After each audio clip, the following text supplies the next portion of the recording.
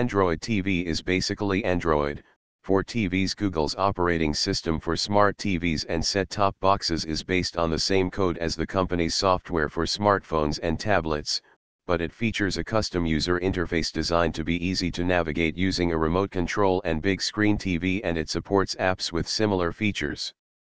The simplest way to use Android TV is to buy a television or a TV box that runs the software. But now there's another way. You can install an unofficial version of Android TV on just about any PC. This lets you experience the Android TV user interface on a laptop, desktop, or tablet, and gives you the option of plugging that computer into a TV if you want to try Android TV without buying new hardware. Developer Geek Till It Hertz has been working on a modified version of Android x86 that includes Google's Leanback launcher and some other Android TV apps, and says that in build 2 of the operating system, almost everything works.